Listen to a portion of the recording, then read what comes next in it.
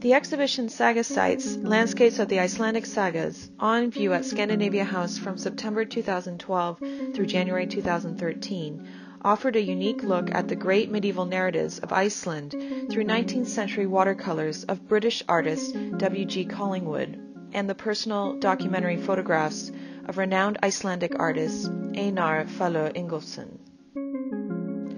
The first of its kind in the United States, the exhibition explores the inimitable visual dialogue forged between Collingwood and Ingólfsson, working over a century apart, and highlights the significance of the sagas within Iceland's literary heritage and their enduring cultural inspiration. Presented by the American Scandinavian Foundation and organized by the National Museum of Iceland, Saga-Sites was curated by Þorbjörg Gunnardóttir and accompanied by a fully illustrated catalog published in Iceland by Krimokia.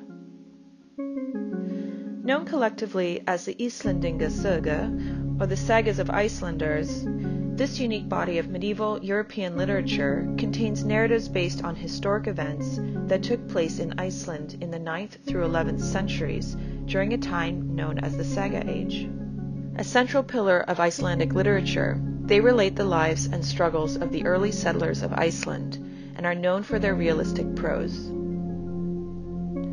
During the summer of 1897, the British artist and antiquarian W.G. Collingwood spent 3 months touring the sites of the Icelandic Sagas with Icelandic literary scholar Jón Stephensen. Collingwood's goal was to create a visual background in which to imagine the sagas. Over their travels, Collingwood created more than 300 watercolors, which were later published in an illustrated account of the expedition, titled A Pilgrimage to the Saga-Steads of Iceland. More than 200 of Collingwood's watercolors are now in the collection of the National Museum of Iceland. More than 100 years later, photographer Einar Falur Ingólfsson retraced Collingwood's steps over a 3-year period from 2007 to 2009, using Collingwood as a guide to produce new visual works of the Saga-Sites.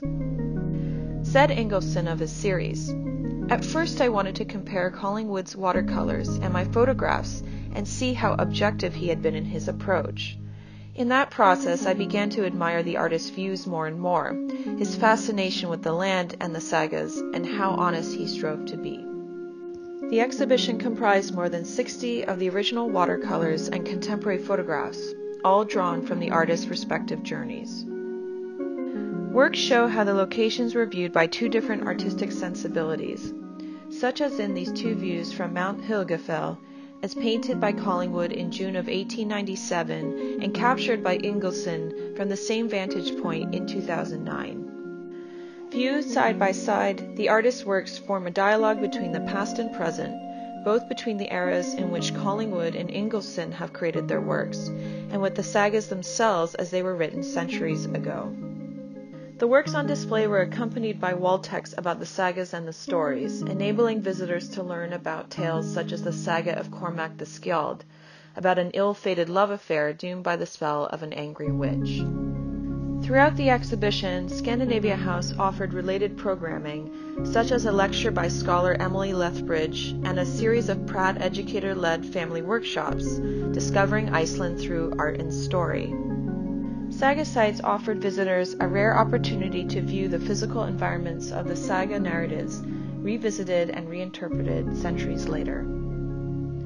As Collingwood wrote in the preface to his book about the 1897 expedition, "We went out to see the very places where events so familiar in books occurred in reality, and we found that for every touch of human interest in the sagas, pastoral, romantic, or sublime, there was, as still remains, a landscape setting no less sweet, strange, or stern."